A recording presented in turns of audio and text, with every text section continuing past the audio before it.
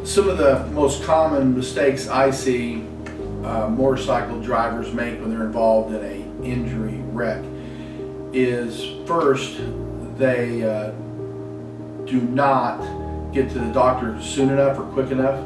They don't do what the doctor asks them to do.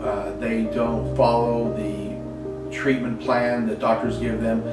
Many times these injuries are serious, and you need to follow the doctor's plan. First of all, if you don't follow the doctor's plan and recommendations, insurance company will use that against you when you go for a settlement. Make sure the information you give the medical provider is accurate. Make sure you give them a full history. Don't try to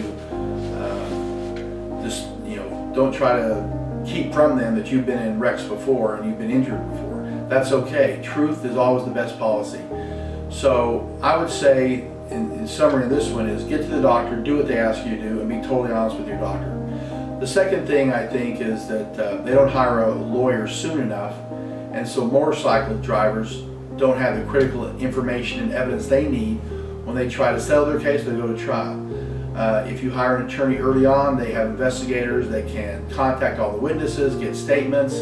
They can also preserve their contact information. They can be able to take pictures of the scene. They can take pictures of the vehicles, and so they can get, if there's been people that have been lost saw the wreck, then they can find these people and bring them back into the case. So bottom line is, get an attorney hired as soon as you can so you don't lose any evidence. You get all the treatment you need, and you can have a successful outcome on your case.